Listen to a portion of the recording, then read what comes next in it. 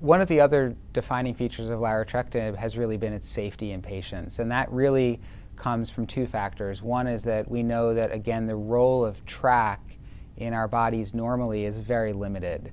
And so we're targeting something that has a very limited normal physiologic role.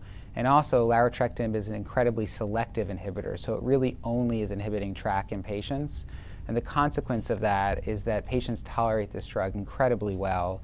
And in fact, you can see this most clearly in the need for dose reduction, which occurs between 10 and 15% of the time, which is an incredibly low rate for cancer therapy. And when you look at the percentage of patients who discontinue this drug due to side effects, it's really only a very small handful of patients in the kind of 1 or 2% range of patients who ultimately need to discontinue this drug due to side effects. So this really is an extremely safe drug, and it's a drug that in comparison to the other kind of anti-cancer therapies that these patients have experienced, the ones that I've treated have all remarked just how favorable the side effect profile of larotrectinib is in comparison to almost any other treatment that they had received as part of their cancer care.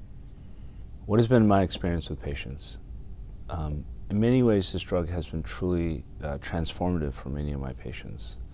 I'll give you a story and an example. I have a young gentleman who was diagnosed with very aggressive metastatic papillary thyroid cancer in his early 30s.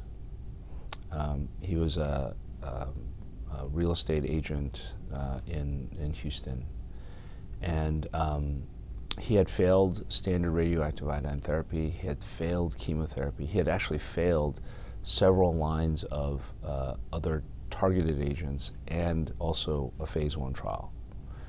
He came to me. He came to me and had been, on oxygen, and in most cases in that situation we would probably have sent him to considered hospice.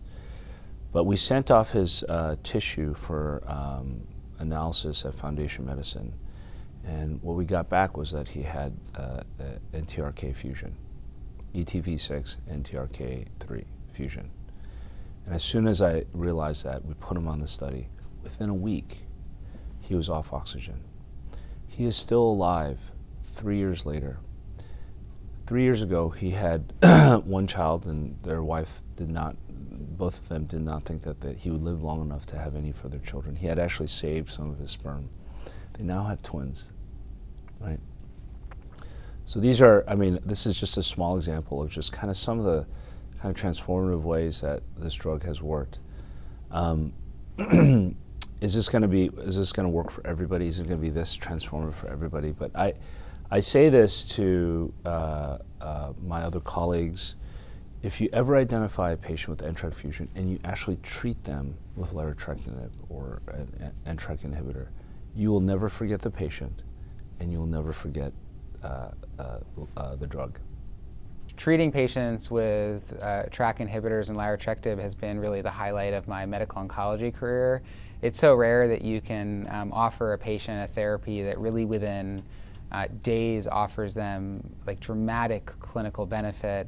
I've had really the privilege of treating patients who are extremely ill from their cancers, almost kind of bedbound.